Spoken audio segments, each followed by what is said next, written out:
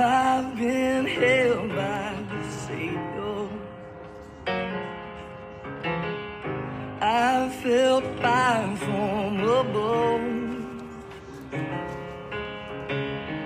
I've been down to that river, oh, and I ain't the same, a prodigal return.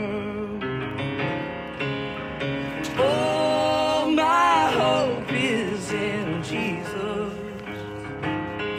Thank God my yesterday's gone. Oh, my sins are forgiven. Oh, I've been washed by the blood. I'm no stranger. Hi, everybody. Welcome to the American Campfire Revival. So we are on day 99. Day 99 of our 100-day plan. There's such a mix of feelings, a mix of thrill and excitement that we've made it this far, and also a little. So let's go ahead and pray together, and let's ask for heaven's help as we talk about where we go from here. All right? Let's do that. Our Father in heaven, you are so gracious and so kind. Lord, you built this world to work a certain way. You made laws of gravity so that we don't jump off buildings thinking that we can fly. That may sound exciting, and the rush of wind in our hair may be thrilling for about 3 seconds. But when we hit the ground, we realize we were never meant to defy the law of gravity and faith. Oh God, would you please revive us and revive our nation? Thank you, Lord. Help us to walk in your ways so that we can nourish the root that produces the sweetest of fruit, personally and nationally. And we ask this in the name of Jesus, your Son, the King of the world. Amen. Let's see. I want to make sure that, let's see, my wife has called in twice, and we're live here. So, honey, if you're watching, can I call you right back? I want to make sure the sound is working and she's not trying to tell me that nobody can hear me. I don't think so. I think we're good. So I'm here tonight at this university that is holding on to the truth of the scriptures and the truth of Western civilization and the very truth that there is such a thing as truth that can be known. Living in a culture that is trying to throw God away and get people to hate the Lord and hate this nation that was built on biblical principles. People are asking, what do we do? Where do we go from here? And I want you to know that the strategy that has transformed nations has always been the same. It's the same strategy that will transform your marriage. It's the same strategy that transforms your home from a home that is characterized by fighting and selfishness to a home that's characterized by heaven and fresh breezes of hope and freedom. And it's that same strategy that we find in the Bible for the transformation of everything. And you know what it is because we've been talking about it together for 100 days. If you're a member of the family of faith, you know what it is because it transformed you personally. And now it's just about us nourishing that and then applying it to every other sphere of our culture. And that strategy, it began in the garden with Adam and Eve. We see it with Abraham. We see it with Moses. We see it with Jesus Christ in the Great Commission. And it's that small group of people, usually outnumbered, often persecuted, members of the family of faith, soldiers in God's army of compassion who follow God's timeless strategy of transformation that begins in the heart internally and then works its way out to the external. It starts personal and it works its way out national. It's the same strategy that's in that monument right there. We talked about that monument. I would encourage you to pay attention. I want to show it to you one more time.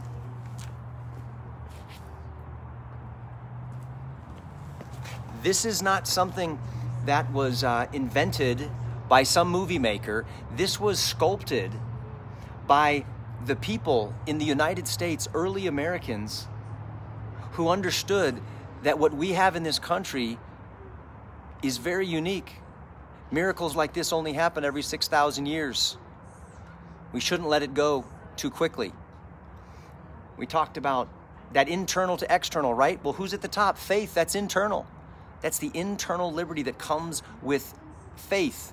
And then it begins working its way out to your morality, to the laws of your nation, to your schools where you're educating your children, all the way out to not only personal but civil political liberty, and ready to defend all of it. This is the same strategy. It's the same strategy that we've been talking about in this book. It's the same strategy that I've been showing you in this pledge to renew the American covenant. There's a family version and there's a personal version. It works. It works every time when we apply it. And so here's what I want you to do. My suggestion is this. Where do we go from here? You know the strategy. Ask God to help you play the role that He has called you to play on the stage of history right now in your life. Go through one chapter and answer the questions at the back of the book. Have a conversation. And then you know what else you do? You give one to your pastor. You give one to a friend, and you have them do the same thing. We can't just keep this to ourselves. We've got to begin to multiply those who understand these great liberating principles. That would be the first and most important thing if you do nothing else from this point forward. Make it a point to personally study these things so that it's soaked into your DNA like a sponge that is so full that you just touch it and it begins to overflow with the knowledge of who God is and what He's done in our nation and how we maintain and nourish the root that produces the good fruit. The other thing that I found so helpful is this, and if you don't already have one, you can get one on the website. And the reason I love this is what I saw tonight at the university. I explained this to about 500 people in a room. Do this, and you will be an inspiring force multiplier of these principles in our country. It's now or never, guys. These are tools that I'm trying to make available to you, trying to think of the coolest things I can to help you with this. Because I've got so much at stake too. My 6 kids and my grandkids. We need to help each other. And then finally, I would say, if you are able to, you can get this family heirloom pledge to renew the American covenant. Now you can download with it like this. You sign it with your family, and that will serve to help you remember your identity as a covenant family or as a covenant-keeping individual.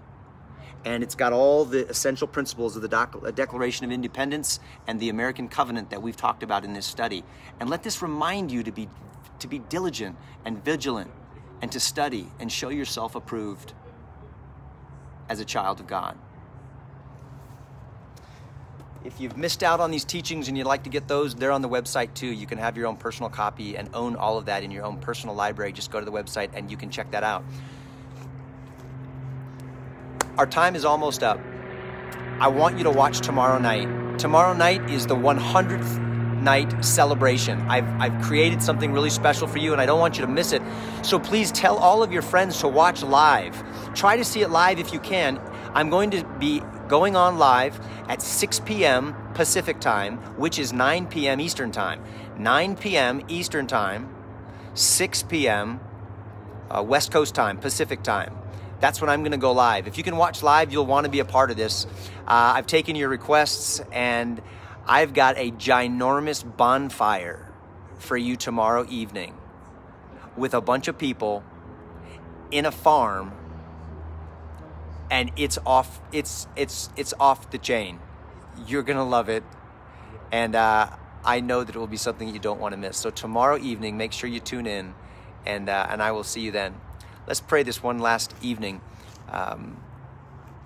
that we have together before tomorrow. Father, thank you for your kindness and your graciousness. What a treat we've had to fellowship together for 99 nights. Lord, we need a 99-year plan to return this nation to what you created it to be.